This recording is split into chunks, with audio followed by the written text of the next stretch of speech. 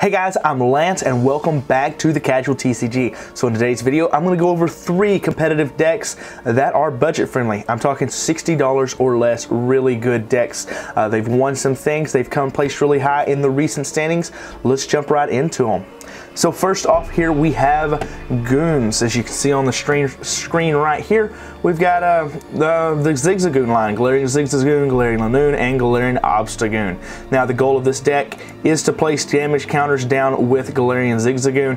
When you place it onto the bench, you get to place a damage counter. And then when you evolve into Galarian Obstagoon, when you get to play it from your hand to evolve, you get to place 3 damage counters. And then you just go all in with Obstruct. Obstruct does 90 damage, and then your opponent can't attack with basic Pokemon. Well, they can attack, but it prevents all damage, so they do no damage. But you know, if it was, if you put like if you're up against a poison deck, they would still poison you and stuff like that. Either way, still a really good deck. This obstructs a lot of the meta as it is right now, kills off a lot of those you know, like Mewtwo decks and stuff like that, so really good. That is, these right here are very cheap. As you can see, this deck right here is only $41.48. This is the market price as of right now. The high has been $154, but right now things are low and things are good, so this is what I would consider a budget deck. Also, it has been as low as $27. So either way, let's jump into what else is in here. We got 4 Professor's Research, discard your hand and draw 7, always good. 3 Rosa. This is probably honestly the most expensive part of the deck. These Rosas right here are kind of rare and they are really good. You can only play it if one of your Pokemon was knocked out, so not a big deal. But search your deck for a Pokemon, a trainer card, and a basic energy.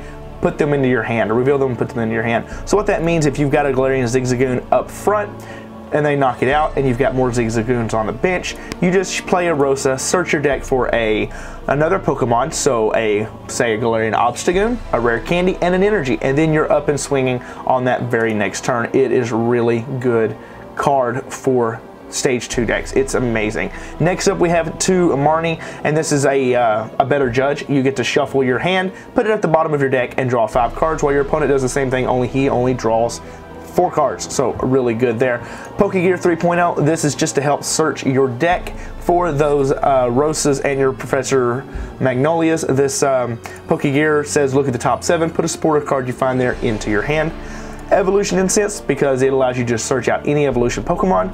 Quick Ball, because if you discard a card, it allows you to search out a basic Pokemon. You're going to see a lot of recurring themes here in a lot of these decks. There are going to be a lot of this that's the same. We have 4 of the rare candy, because of course you've got to evolve from that Zigzagoon into Obstagoon if possible. 4 switch to get that thing out of the active and start hitting again. 4 Lily's Pokédoll. Now Lily's Pokédoll is pretty good in this deck. It's pretty crucial actually. So what you can do is, it's an item card, but you can play it as a Pokemon onto the bench. When you do that, it becomes a Pokemon, but your opponent cannot take any prizes. So what that means is you can put up whatever you need, switch into Lily's Pokédoll, and when they knock it out, they do not get any prizes. That includes with ADP. Even though ADP gives them an extra prize card, they're not taking any anyway. So you can't take 0 plus 0 plus 0 is still 0. We have 4 Acrobite for a little bit of consistency. Look at the top 2 cards, discard 1, put the other in your hand. 2 Ordinary Rods, shuffle up to 2 Pokemon or 2 energies, or a combination of both. So for 2 Pokemon and 2 energy, you can shuffle up 2 Pokemon, 4 energy. A little confusing, I don't know why they did it that way, but it gives you all kinds of options, so whatever. We have 1 Counter Gain. This allows you, if you're behind on prizes, to it reduces your attack cost by 1 colorless. We have 2 Viridian Force for searching out those energies, and a Darkness energy. It's a really good deck, really strong. I want to say it won a special event down in Puerto Rico or something like that. I can't remember exactly, but for 41 bucks and 48 cents, that's a pretty good deal. Now let's move on to the second one, which will be Granbull. Let's go ahead and view that real quick. Granbull. So this deck right here has been around for a while, but it keeps getting even better. Sadly, a lot of it is going to rotate out soon, but it is a really good deck. We have 4 Snubbull. because you've got to evolve into Granbull to be able to attack. We've got 4 Granbull because this is your main attacker, and for 1 Fairy Energy it does 30 damage plus 130 more if you have no cards in hand. And the way you get those no cards in hands is with Magcargo and its Smooth Over ability. This says you can put a card from your deck on top, shuffle your deck, and then put that card on top. We also have 1 Ditto Prism Star because this can evolve into any stage 1 Pokemon, so it allows you to have basically either 4 Slugma or 5 Granbull, so really good. We also have 1 Hoopa with Evil Admonition. This is the one that says it does more damage for each of your opponent's Pokemon that have an ability. Now getting into the trainer cards, we have pretty much the same thing. We have 3 Marnie, 2 Diantha. Diantha's really good if you have a Pokemon, if a Fairy Pokemon was knocked out, you get to simply search 2 cards from your discard pile and put them into your hand, whether that be a Fairy Energy or a Granbull or whatever it needs to be. Have 1 Cynthia because Shuffle Draw is a good thing. 1 Faba.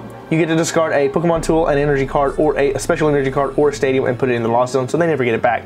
We have 1 Rosa because this is still a really good card. Like I said, there's going to be some recurring themes. This is one of them. 4 Great Ball allows you to look at the top 7 cards of your deck and take a Pokemon you find in it and put it into your hand. 4 Pokemon Communications because you need to swap a Pokemon sometimes that's in your hand with another Pokemon in the deck, and this is the only way and the best way to do it. We have 4 Quick Ball.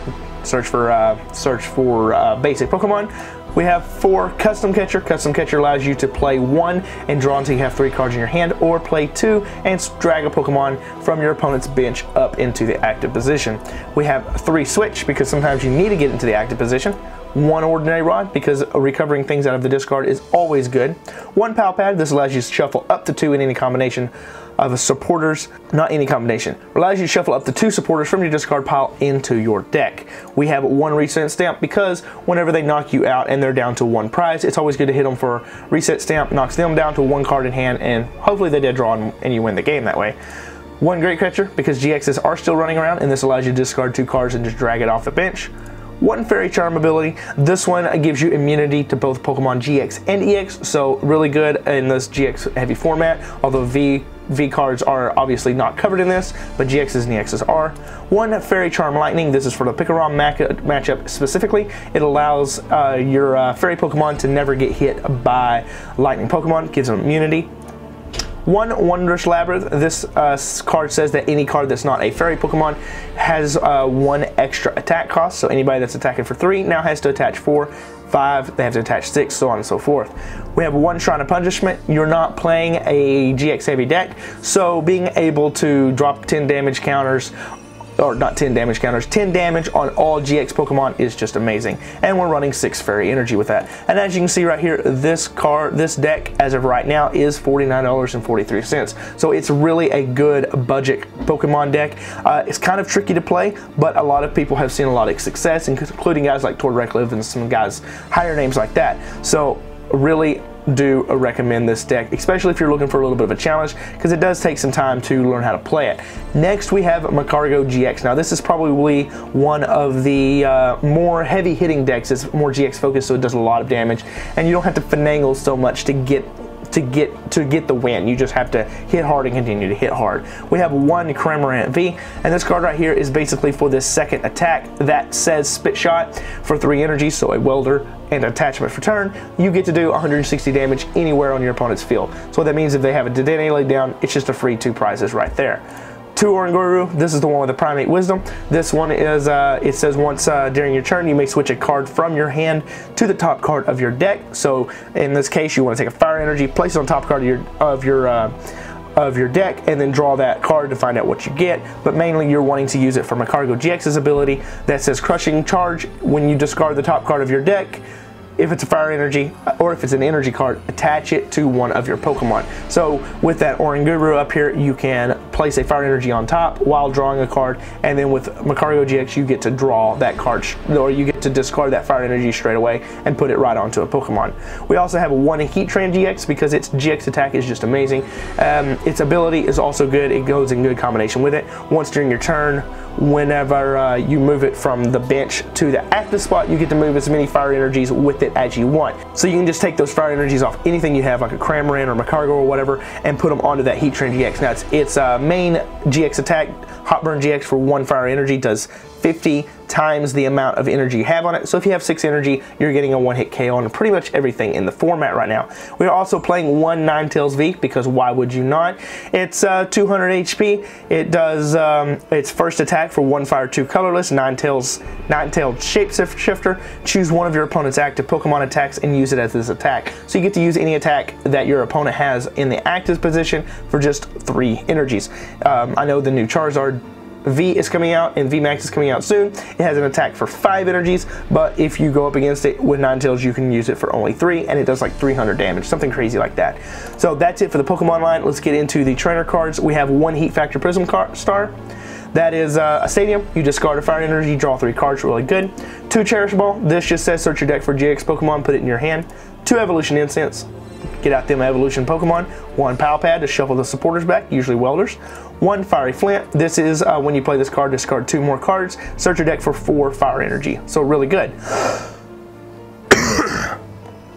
We have 1 Ordinary Rod, because getting energy and a Pokemon back from the discard is always good.